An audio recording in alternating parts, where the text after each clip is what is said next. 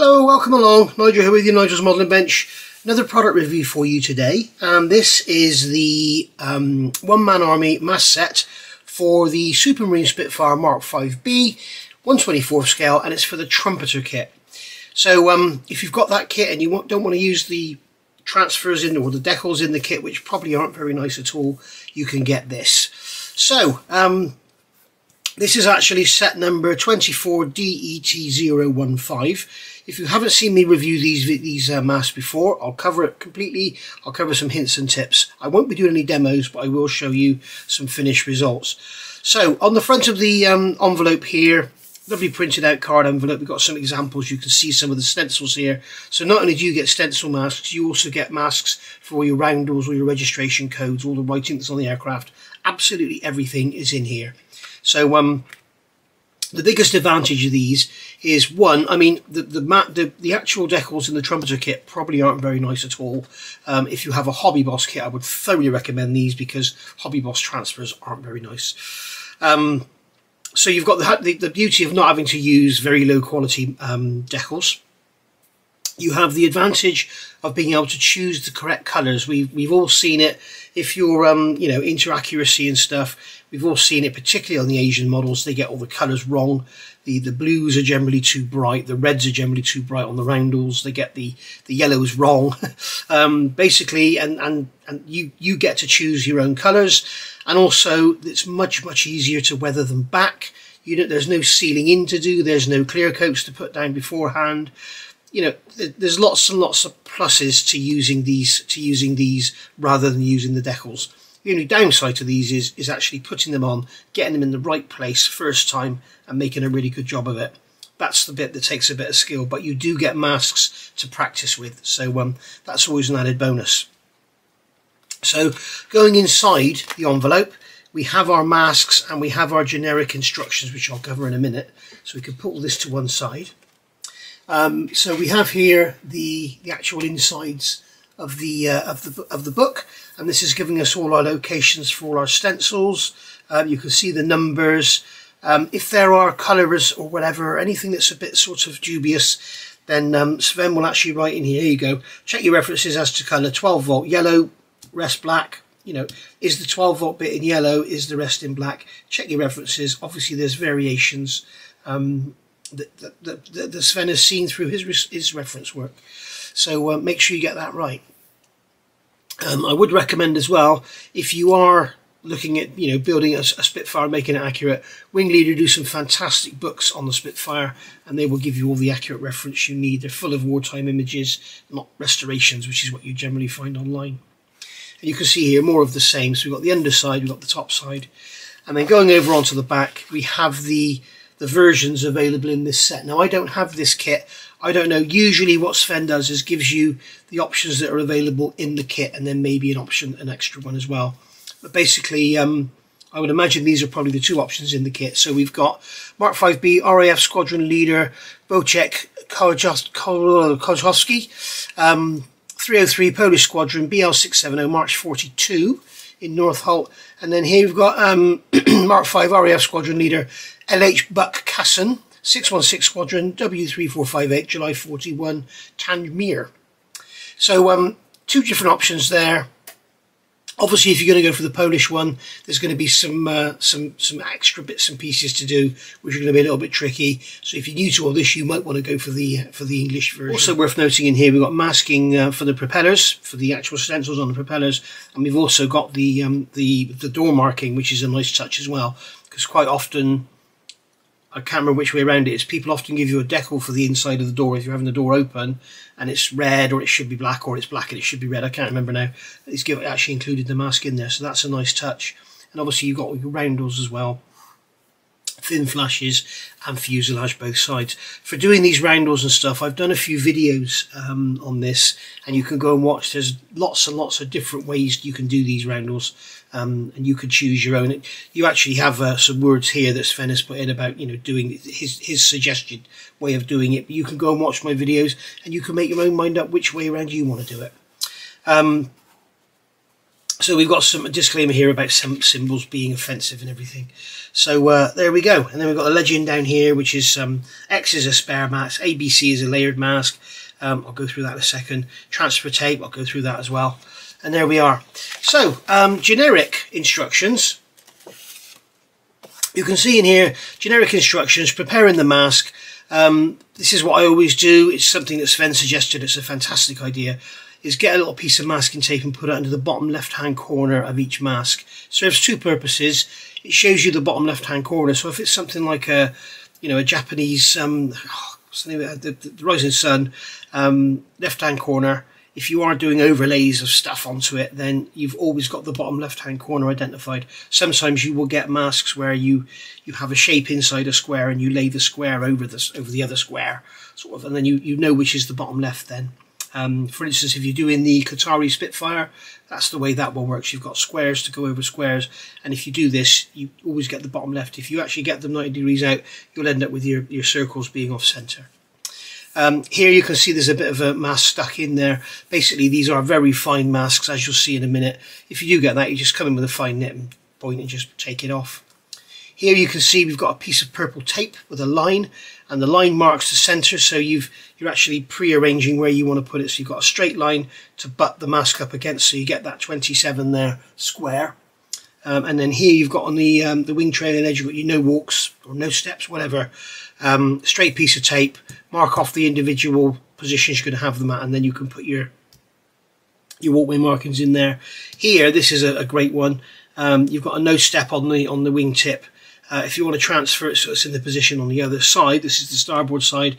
If you want to get it on the same on the port side, get a piece of masking tape, just a scrap piece, put it over the top. He's marked the panel lines on here. We've got a V, which is marking the center of that no step mark. Then we take that off, lay it down sticky side up, put a piece of tape on it, transfer that to the other wing, line up the marks on the panel lines that you've got, and then you can put your mask in there lined up with that V in the center, and then you'll have that no step mark in exactly the same position on both sides, which is always nice to have. And then going over the page, you've got the use of transfer tape. Transfer tape is critical. So basically here you can see bottom left hand corner lift up, weeding on the paper. So sometimes you'll weed on the paper, sometimes you'll weed on the model. So weeding on the paper, so pulling out all the bits for the mask for the number 3. Now obviously if you try to lift this number 3 now, the mask would go all out of shape and you lose your shape. So piece of transfer tape over the top, any tape, masking tape, any Tamiya tape, ordinary masking tape, whatever will do. And then you got that on there, and then you can place that on your model and then remove the transfer tape, and as you can see the 3 has held its shape. Coming down to here, we're going to do an American star in a circle. So we're going to basically take the mask here, put the transfer tape on to remove the circle from the mask obviously, put the transfer tape on to keep it round, and then we're going to transfer that onto the model. Okay, and you can see here what he's done is darkened the corners so that you can see the corners easier when you actually come to lay the other mask on top.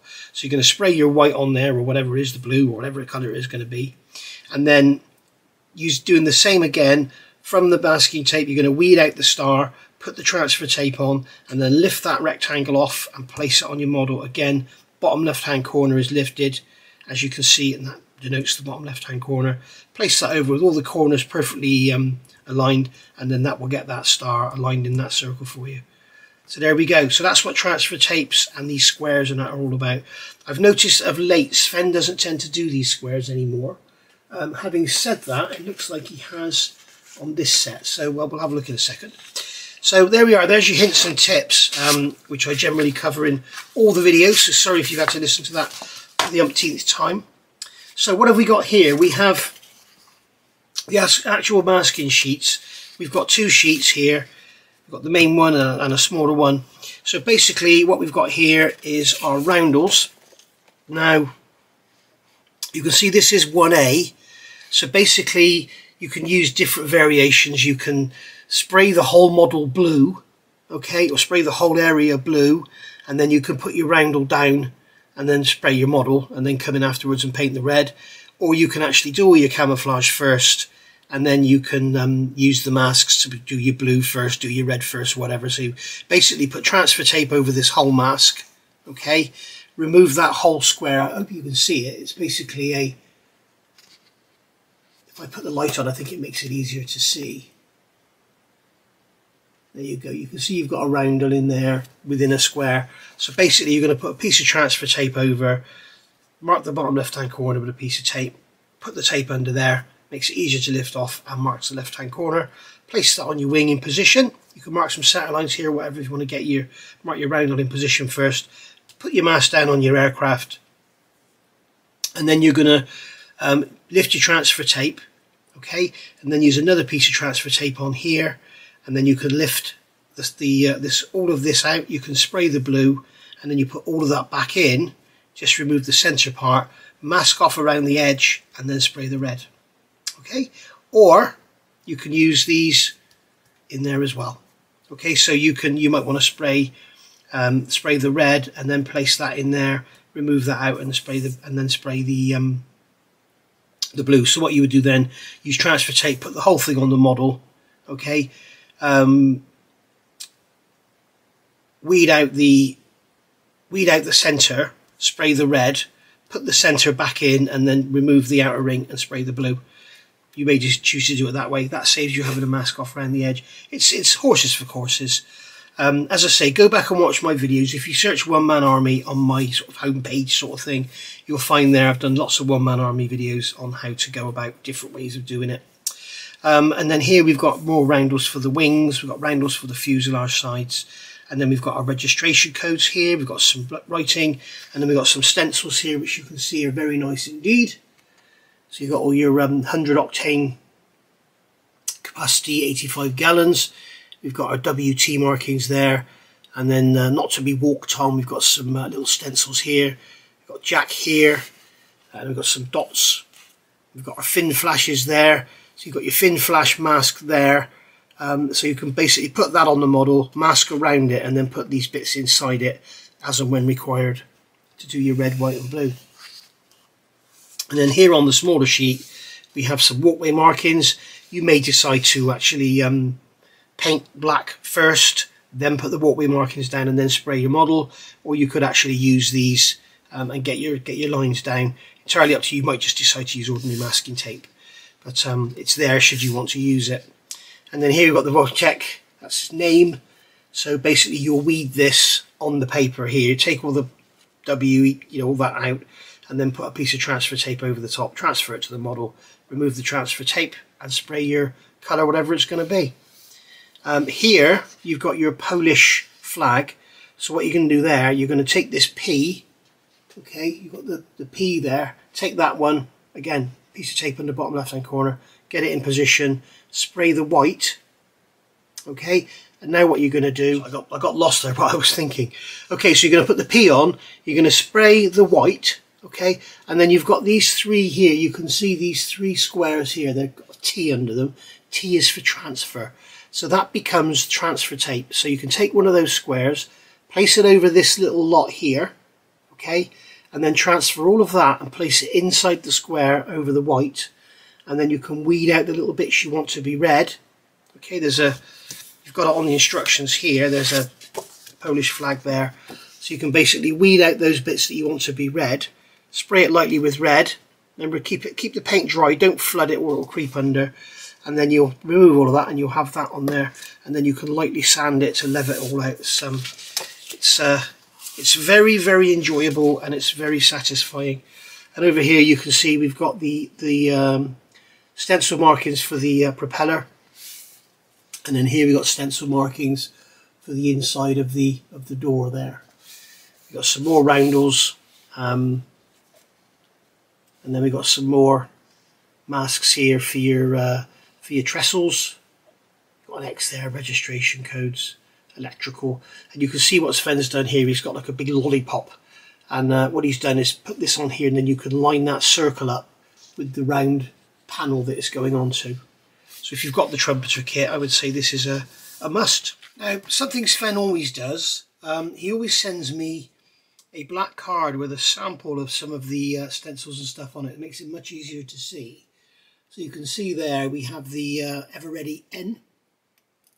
Up there we have the registration code there. We have, is it Wojtek? I'm not sure. I'm sure somebody from Poland can tell me. And then we have the ballast first aid, walk-in board, sorry. That's that one where I was telling you it's made so it fits over the circular panel on the actual plastic kit itself. And then we've got the other ones down here. There's another one there with the circular panel. And we've got our big wing trestle marks there, which look lovely. So, yeah, very nice indeed. Very nice set. And so there we go. Again, over here you can see we've got this Rizia, whatever that is. I'm not sure what that is. But basically, you'll weed this all on the paper. Take the RYSIA out. And then you're going to put a piece of transfer tape over the lot. Rub it down nice and firm. What I tend to do is put a piece of paper over the top and then rub the paper, and that saves you catching any edges then.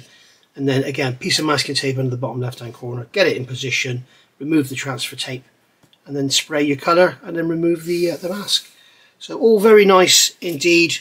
As I say, go take a look at the other videos I've done, and it shows you how to do all these roundels, and you can see the results here.